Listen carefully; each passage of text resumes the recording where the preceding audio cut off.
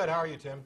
Doing all right. So I don't know that we need to have a long discussion. I've seen this show for a while. Obviously, you've been around a while.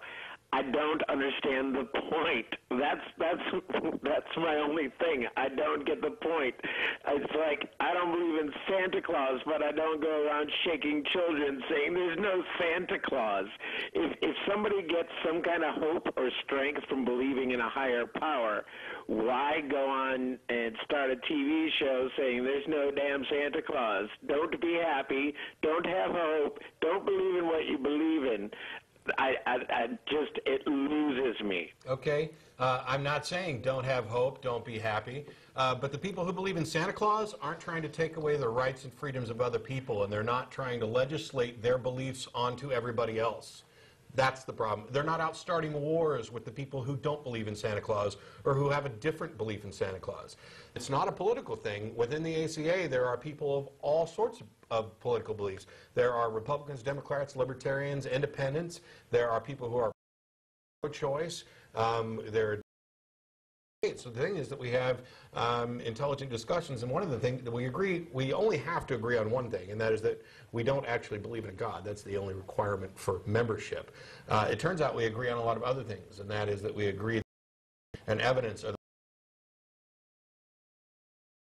people to try to impose their religious beliefs on others is wrong. I promote reason, skepticism, evidence, logic, science. I'm evangelical when it comes to those things. Have no problem with that at all. Right, but you don't think those are good things? Thing is somebody who's trying to shove Jesus down somebody else's throat. I'm not trying to legislate that people exercise reason. I would never make religion illegal. I would never. I'm a huge fan of the First Amendment that guarantees that everyone has a freedom of religion and a freedom of expression. That's not an issue. I'm not doing that at all. It just seems somewhat hypocritical from what I'm saying. Like I said, if you're challenging, if you're going against the people who get up on the pulpit and preach Jesus, and you're doing the same thing on the opposite side, it seems somewhat hypocritical. Except you think you're better because you don't believe in God. Well, no, but did I say that? No. No, Okay. you didn't ever say that. In fact, we've never said that on this show. I might say it, depending on how you want to define things. But one of the things that we have talked about, in fact, just a few minutes ago, is that sometimes religious beliefs are not benign. It's not a matter of hope or being happy or anything. Sometimes religious beliefs are actively harmful.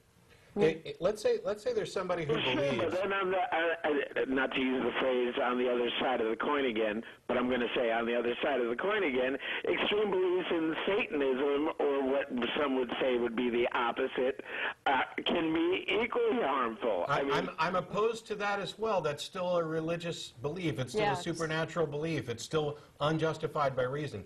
Let me ask you, if there's a parent, which there have been several in the last year that we've had to comment, who decided not to get their child medical treatment and pray instead, do you have a problem with that? Well, that's one of those things where it's hard to watch. You see these shows that are on, say, National Geographic or on Science or on some of the other channels where they talk about third world beliefs and how they cut up their kids. No, we're not talking about third world beliefs. No, I'm just saying as a matter of faith, they do certain things that I would obviously object. We're not talking about third world beliefs. We're talking about people in the United States who have access to medical care that would save their child's life, and they reject it in favor of prayer. Do you have a problem with that? Again, I'm using this extreme example of people who have a belief that what they're doing for their child is right. I don't know that I necessarily have I don't necessarily that I could say that I could take someone to task for doing what they believe in. Okay. Well, I can. I can. And I have, and I will continue to. The thing is that you may look at it as hypocritical of me attacking them, but the fact of the matter is that there have been several times in the last year where parents have killed their kids for by not seeking medical attention to But solve that's an exception, not the rule. It's not like everybody believes. It doesn't matter. in It doesn't God. matter if it's the If their kids exception. die. I think it would be more of a challenge to take up against people who are abusing their children outright, which there's a lot more numbers of that, I would think, and I guess we could go to Google to find some statistics. I would think there would be more kids getting abused, kidnapped, and murdered that are not in the name of God and not just refusing medical treatment. So what? I'm opposed to that too. I'm talking about a particular problem, and that is people who believe things without good evidence make bad decisions that can harm and kill other people. And I think, hang on, you can call me hypocritical for voicing an opposition to that, but I think anybody who wouldn't voice an opposition to that is immoral. Yes, I agree. And I'm happy to voice opposition to irrational and dangerous beliefs. And the problem is that so many of those irrational and dangerous beliefs are pawned off on a daily basis as innocuous, hopeful, good-feeling, does no harm religion. And that's not the case. Every second that people spend wasting believing something that's not true, instead of trying to find out whether it is true, trying to find out as best they can a good understanding of reality to help them make decisions, that's a moment wasted. But don't you think if somebody is goofy enough, crazy enough to believe that Jesus is going to save my kid so I don't need to bring him to the hospital, do you really think that they're not warped in other areas that are Yes, going that's to the do harm point. for I their think kids? they are.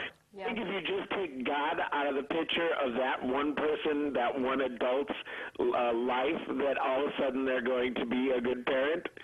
No. I think that they're warped in other ways. I'm talking about ending this superstition across the board. Because it's still not religious. It's not the religion or the belief in a higher power or God that's making them a crazy person. it's not making them crazy, but it is dictating. It's not making them crazy, but it's dictating that action. If you don't believe in a God, if you don't believe that a God can answer prayer and heal your kid, then you don't have that as an option, and you can't possibly use that as an excuse. It's like a drug addict who's been stashing things all around the house. If we're going to help clean them up, we need to find all the stashes, and we need to find all the problem areas. I'm not preaching any sort of panacea cure-all, although I'm pretty much convinced that the world would be a much better place if religion were completely gone. I said I wouldn't ever make a law to prohibit it, and I wouldn't. Everybody has to follow the dictates of their own conscience, but that has to be metered by its effect on other individuals, effect on society as a whole, and that's what I'm moving towards, or trying to move towards, is offering people. I was a fundamentalist Christian for 20 some odd years and was studying to be a preacher. I'm trying to give people some of the same information that helped me realize that my beliefs were unjustified. And, you know, yes, it's not always going to cause great harm, but sometimes it does. And taking somebody's belief in God away, which is something you can't do, it's not like I can steal their God belief away. They give it up. The point is to have people give it up for really good, rational reasons. It's not just oh, I'm mad at God. Oh, I'm sick and tired of, you know, donating 15, 20% of my salary to the church. You know, oh, I'd really rather go out and have lots of sex and drink, but my religion says I can't, so the hell with that. Oh, I don't want to be a Catholic anymore because they're against birth control. That's not it. Coming up with a rational worldview, a good way to make decisions. If somebody abandons religion on those grounds, then I'm all for it. And I think that the world will be a better place for it. We may never find out, but I don't see, I mean, I understand that, you know, from the point of view of some people, oh, they're just like those religious people. They're preaching their point of view. No, it's not quite the same. And in a conflict, the truth doesn't necessarily lie halfway between. One side can just be right or wrong.